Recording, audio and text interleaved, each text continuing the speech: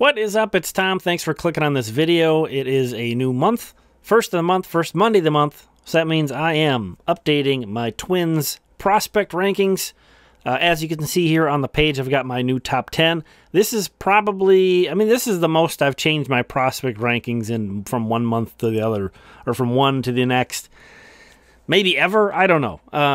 And part of it is kind of naturally, this is the time, you know, once June's done, you can kind of close the book on, or it gets difficult to still believe in certain guys turning things around, or you just become completely convinced of guys who have continued to play well. One way or another, just at this point in the season, it's kind of, you kind of accept things as they are with guys who've been healthy and playing. But first, before we get into the actual list, I want to call out that since he's been an especially controversial name on my list this year, Austin Martin has technically graduated from prospect status. The technicality, I say, is because it's due to time on the active roster. I think Austin Martin's been on the active roster, by my count, 63 days, which part of prospect rookie eligibility is that 45 days. So he hasn't reached the at-bats threshold yet, which is the more common one people look at. He has reached playing time or active days, so I've taken Austin Martin off my list. I'm considering him as graduated, but as you see there, he was most recently my number 6 prospect. Also, the guys who are dropping off. So I have 5 new guys on the list this month, and it's a top 50. Brent Hedrick, Anthony Prado, Noah Cardenas, and Alex Isola have slid off of my top 50. So let's just get right into that.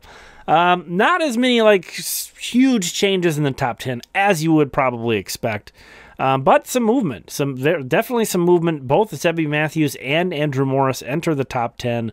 Zebby in particular, I'll be completely honest. Not that I doubted that he was good, but I definitely came into June doubting that he was this good. And man, it's been amazing.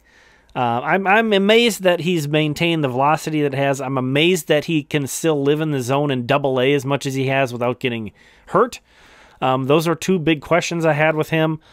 And he's just been remarkable. So yeah, I moved him up all the way from 14th to 6th. That's a huge movement this high in my list. David Festa also is moving up from 7 to 5. I'm just so much more comfortable with viewing him as a starting pitcher than I have been. This is a guy who really has struggled to throw strikes at sometimes. This is a guy who hasn't thrown a ton of innings.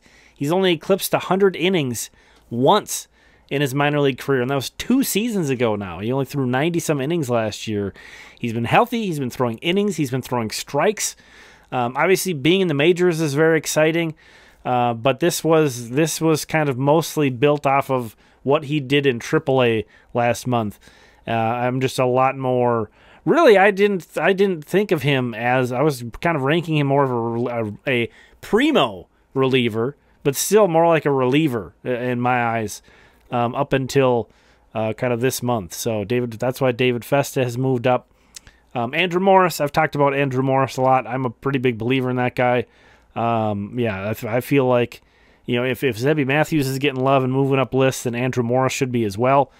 Brandon Winokur has really shown a lot of improvement throughout the season. Unfortunately, he's on the 7-day injured list at the moment for the Mighty Muscles, but guy who's playing some shortstop, some third base, some outfield, really has reduced his strikeouts as the year went on, especially impressive for a 19-year-old kid who, hasn't faced a lot of the top competition. So that is my top 10. No movement in my top 4. It's a shame that Walker Jenkins has missed so much time, and then since he's been back, he hasn't been, that number 1 prospect type looking guy. His numbers haven't been that eye-opening at all, but I'm kind of giving him the benefit of the doubt, and he's flashing some skills, getting on base, not striking out a ton. Manuel Rodriguez also injured, so that's a bummer. Brooks Lilo back from injury and looking amazing. Playing extremely well for the Saints. So that's good. Then Luke Keeschel kind of continues to maintain. He's not putting up as good of stats as he did in Cedar Rapids, which isn't a surprise moving into Double-A. But as a 21-year-old, or in his age 21 season, I should add, playing in Double-A doing well. So that's kind of a good segue here. So that age that I have listed isn't necessarily their current age as of today. It's what age season they're in. And then another thing I should call out is anybody in their age 27 season or later, I don't consider for this list, even if they technically have prospect status. That would impact guys like Deshaun Kersey Jr. and Michael Hellman, who I would definitely have somewhere on this list had I not basically say they're not a prospect in my eyes due to their age. What's up, Editing Tom here. I should add the context for those who aren't as familiar with the channel. I'm not a pro scout. I don't play pro scout on here. But I do watch all these players pretty much. I also feel like I can kind of get excited about anybody, especially on a given day if they're playing very well. So this kind of holds me accountable for sort of nailing down, okay, who do I actually think these guys are? Where do I actually have them on the list? 'Cause it's easy to be like, oh, I love this guy. And then when you sit down and really break it down like this and you realize, oh, he's my 36th prospect in the system, it just adds that additional context. Back to the video. Anyway, moving on. So, another thing I should explain, the yellow, it's gold, I'm calling it, is anybody who has moved up 3 or more spots. The red is anybody who has moved down 3 or more spots, and you'll see green as well are the new guys. I think I've changed this color coding a couple times this year. I'm sorry. I can't land on colors that I like. And this just gets really messy. This gets really messy in a minute. But numbers 11 through 20, Ricardo Olivar is moving up. And really, Gabriel Gonzalez, Danny De Andrade, and Kalai Rosario, they are moving down, but it's not like I'm moving them down. It's more that Matthews, Morris, and Olivar have moved up. Those are 3 of the top performing minor leaguers in the system this year. So those guys did move down 3 spots each, but it's not necessarily all because of anything they've done. After that trio, Corey Lewis and CJ Culpepper slot in at 15-16. Those are 2 names you're going to see probably a decent amount higher on some other lists. And then some guys moving up. Yasser Mercedes, who's playing really well in the FCL, was a big-time international signing for the Twins, really lighting it up. I think he was like the Twins Player of the Week for this past week. Junior Severino, whose numbers are hard to believe from June. So he's really putting it back together. A guy who's kind of limited. You know, he's kind of a one-tool guy with his power, but incredibly productive offensively in AAA right now after a very slow start. Rendon Cone, this was a little bit of a combination of, I still like what I'm seeing out of him. He was a 20-year-old in Cedar Rapids playing a lot of shortstop. But he hasn't been as good as he was in Fort Myers. But there's a lot of guys that are kind of staying stagnant and are not moving down. Yes, Connor Prielip still exists. Segueing to 21 through 30. Yes, Matt Cantorino still exists. those guys back to back. Tanner Schobel, man, it's been a disappointment. He has really hit a wall in Double-A. Yeah, moving on. Getting that color coding. Anybody in yellows, the guys are moving up. Gold. Green is new. So, Jair Camargo, Eduardo Beltre, Demuri Pena, and Daiber de los Santos. Those last 3 names got international signings, recent international signings. Beltre is really putting up some impressive numbers. Pena, maybe the best contact hitter in the minors. Like, just pure boiling it down to not striking out, hitting for average. He does some other things, but physically not super impressive. Defensively, a lot of questions on where he's going to end up, but super fun. We're going to have so much fun. I cannot wait till this guy gets to Fort Myers. It's going to be so much fun. De Los Santos is striking out a ton, but there is a lot to like there. A lot of changes. Things, when a guy goes from not ranked to 28th on my list, that kind of tells you a lot about how I feel about the guys kind of from here on. But Adrian Bohorquez, I've been stumbling over that one. That's a new one, but I've heard of him before this month. But I got to see some video of him, a lot more physically impressive than I was imagining, and much bigger than I think what his listed dimensions are, and throwing 97 and putting up really good numbers in the FCL. A 19-year-old guy. So definitely a guy to get on your radar as, someone who is entering the conversation among, some of the better pitching prospects in the system. Put him up there.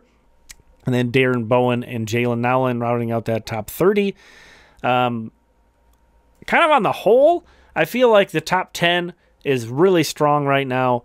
Obviously, when you have Jenkins, Emmanuel Rodriguez, and Brooks Lee at the top, that's a really solid top three. And then after that, you've got Luke Keysholt, Zebby Matthews, and a lot of guys, David Festa and Andrew Morris, and a lot of guys that are having really good years. Feels really solid. Kind of through 20, it's feeling pretty good. This is where it kind of really starts to feel soft compared to some other years to me, but I think that's okay. The system I don't think is quite as deep as it was maybe at this time last year, but I do think the top end is better than it's been. I would take that trade, but that's just sort of my long-winded way of saying things kind of tail off from here. A lot of these guys are guys I've really liked in the past, but are not playing very well. Some of these guys are in red. Even like Ty Langenberg and Aaron Sabato, the two guys moving up in this range, it's not that I'm like crazy about how either of those guys are playing necessarily. It's just kind of the way things have gone with a lot of the guys that I've had in this range. And then kind of continuing that same conversation through 41 through 50. Here we have some more new names entering the list. Spencer Bengard has pitched extremely well for the Mighty Muscles, a late round draft pick from this recent draft. Travis Adams, who I have had on my list before, and Jake Rucker, who I haven't. Jake Rucker, give this guy some love. He's a really well-rounded baseball player. Not the type of guy with a skill set that's really going to jump out on lists. You kind of have to get to a 50 range to even have him entertained. But Travis Adams, I should call out too on the previous page. Jose Olivares, another guy entering the list, is pitching really well for Fort Myers. That's another guy I've had on a list previously. Not this year. I think he popped up around the 50 range. So it's not like I was high on him or anything. But he's been on a list before, and now that he's pitching extremely well, putting up really good numbers for Fort Myers, and that combination of a lot of guys being disappointing, he jumps all the way to 34. Anyway, back to that 41 through 50 range. If you have questions, let me know. Other than that, kind of the content is the list. So if you have any questions, or if you have, especially I always love it if you got a guy that you think I'm low on. Those are my favorites. If you got a guy you think I'm low on, let me know why. I'd love to hear about it. Thank you so much for checking this one out. We'll talk again soon.